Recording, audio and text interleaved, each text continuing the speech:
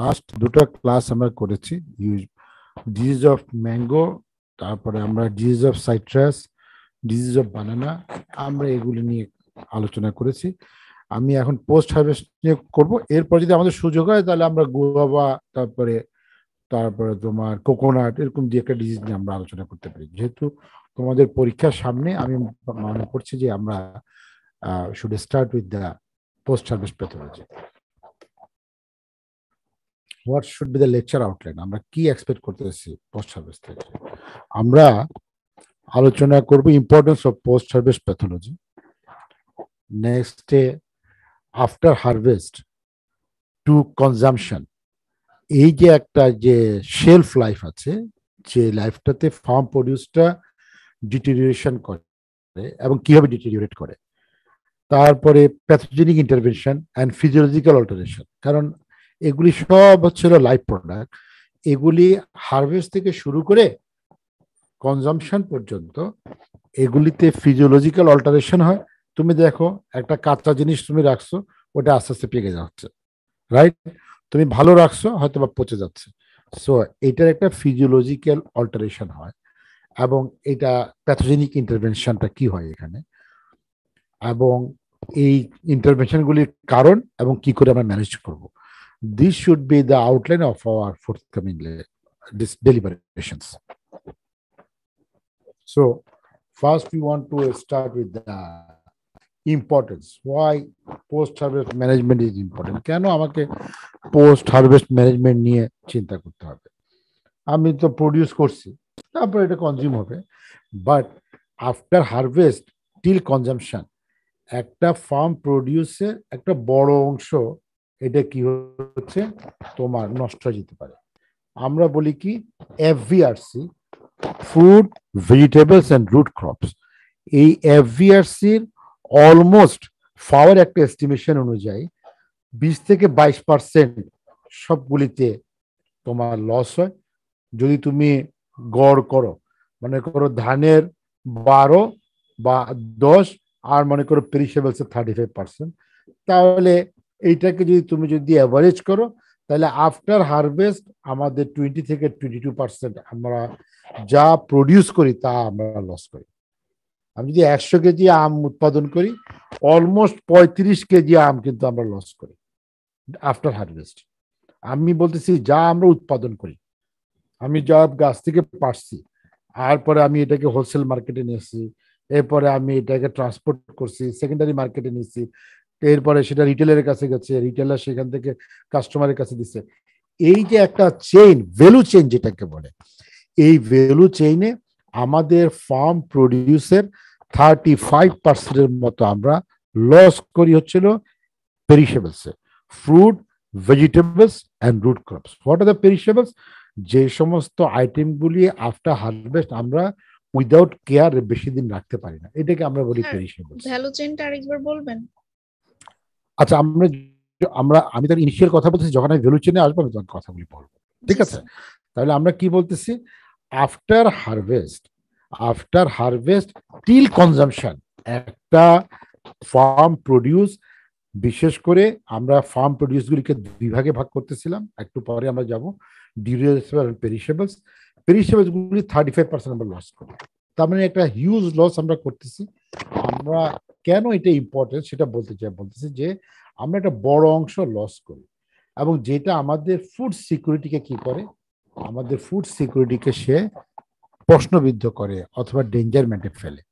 আমরা দেখো দুইটা টার্ম খুব ইউজ করি, food security and food safety.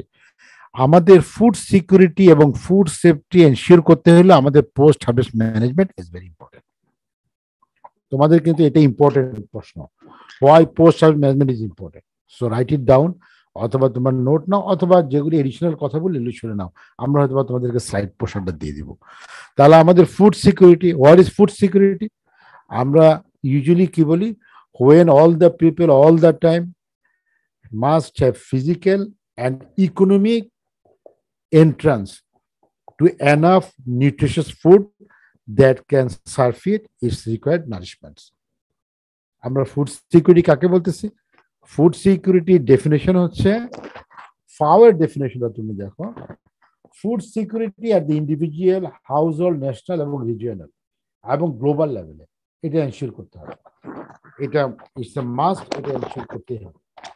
Food security at the individual লেভেলে, আমি খাদ্য না পেলে আমি মনে করো যে সোসাইটিকে ডিস্টার্ব করবো, আমার পরিবার খাদ্য পাবে না, সে তার সোসাইটিকে ডিস্টার্ব করবে, নেশন এই নেশন খাওয়া পাবে না, তো সে মনে করো আরেক নেশনকে ডিস্টার্ব করবে, এই রিজিয়নে ফুড সিকিউরিটি হবে তো আরেক রিজিয়ন তোমার জন্য এফেক্টেড হবে।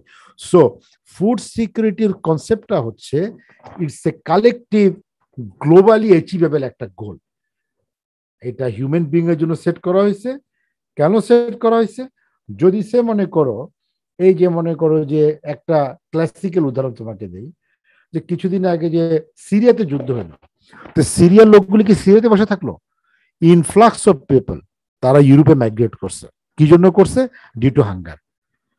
ডিউ টু হাঙ্গার, এই যে যুদ্ধের বিধ্বস্ততার কারণে তার যে ফুড ক্রাইসিস শুরু হয়েছে এবং সে যে হাঙ্গারে পড়ছে, তো সে টোটাল ইউরোপের একটা বড় অংশের ভিতরে সে মাইগ্রেট করছে এবং ওদের যে সোশ্যাল স্ট্রাকচার সেটাকে সে এন্ডেঞ্জার্ড করে দিয়েছে।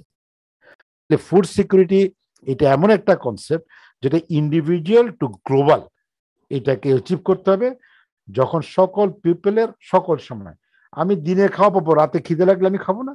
সুতরাং all Times have physical and economic access. Physical access, সে মনে করো আমি ক্যান্টনমেন্টে ফুডটা আছে, অথবা কোনো বাহিনী, মনে করো যে কি নাম জানি তোমাদের এখন, টিসিবি ট্রাকে করে খাদ্য সেল করতেছে না, দেখছো তোমরা?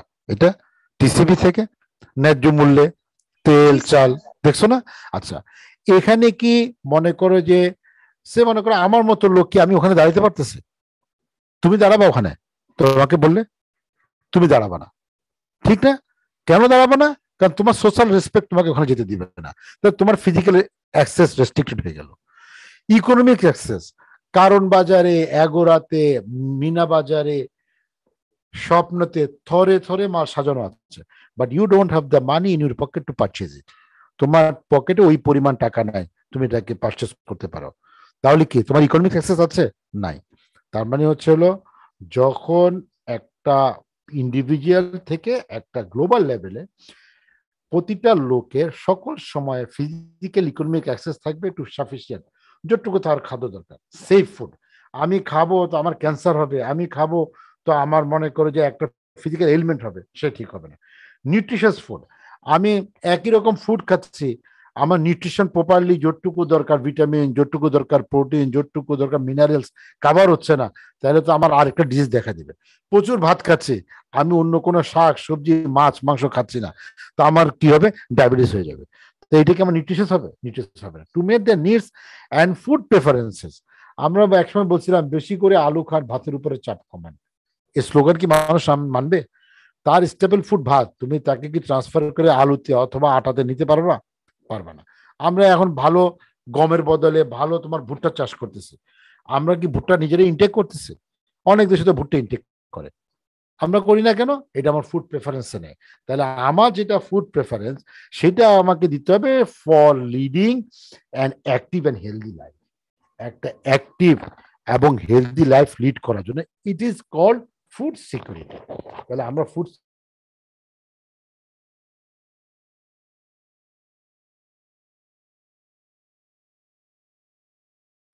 সেফটি, হোয়াট ইজ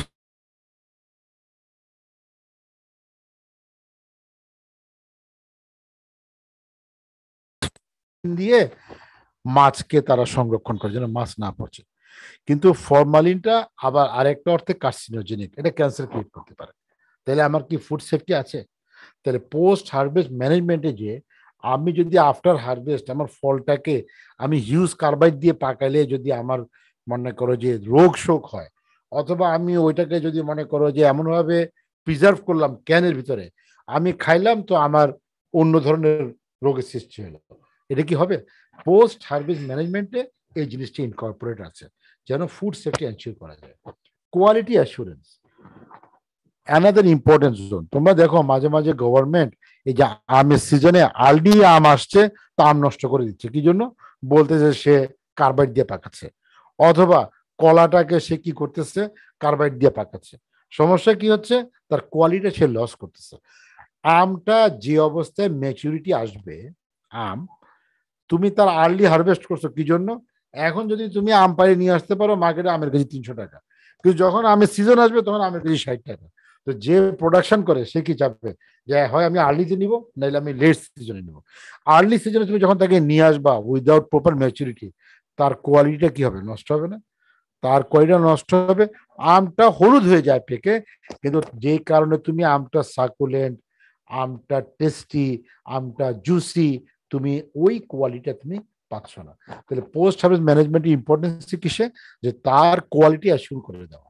আমি এমন ভাবে আমটাকে মার্কেটে নিয়ে আসবো যেন তার প্রপার স্মেল, তার প্রপার কালার, তার প্রপার পাল সফটনেস, তার প্রপার জুসি, এগুলি ঠিক থাকে।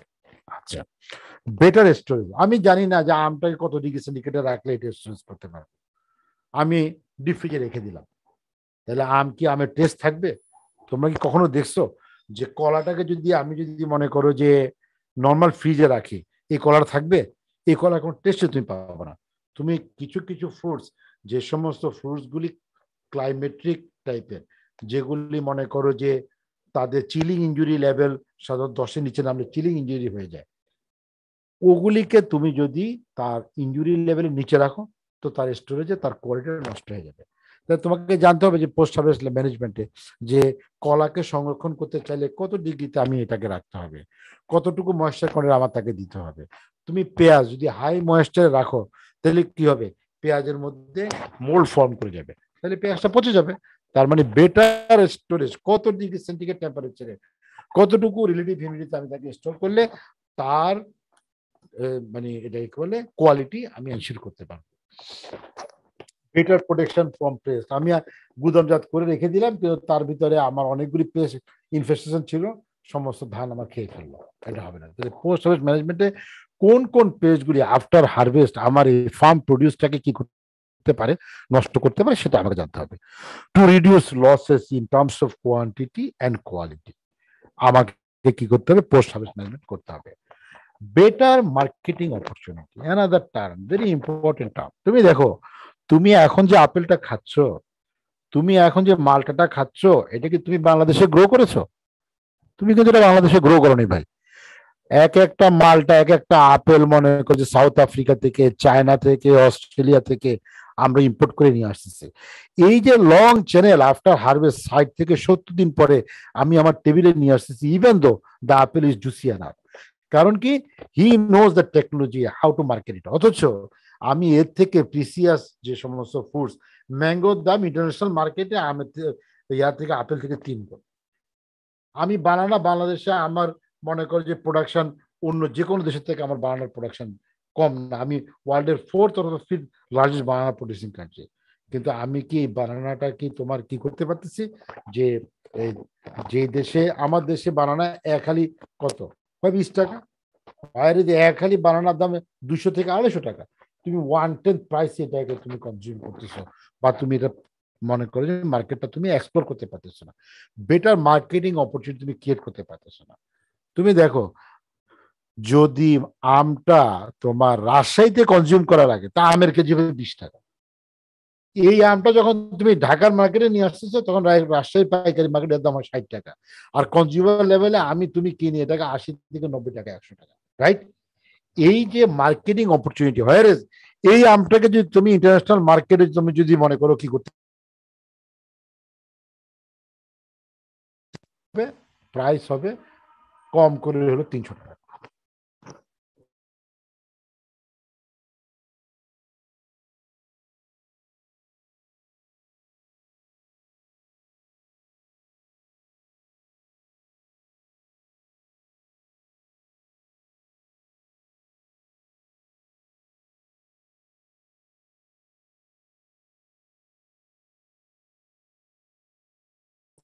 কিছু কিছু হাবে প্রোডাকশন হচ্ছে, সারা দেশ জুড়ে এটাকে খাচ্ছে।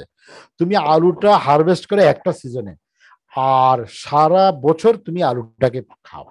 তুমি যদি এটাকে যদি প্রপারলি যদি স্টোরেজ করতে না পারো, 12 লাখ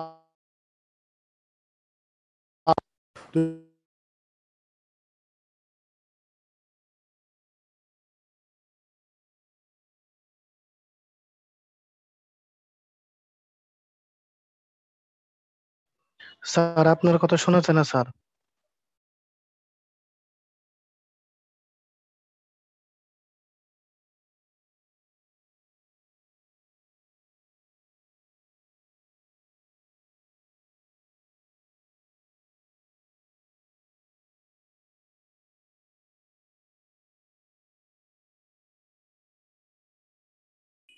স্যার শোনা যাচ্ছে না।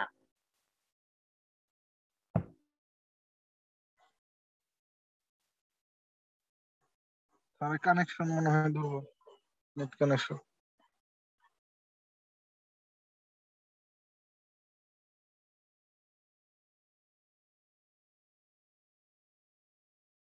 স্যার আমরা শুনতেছি না কিছু স্যার।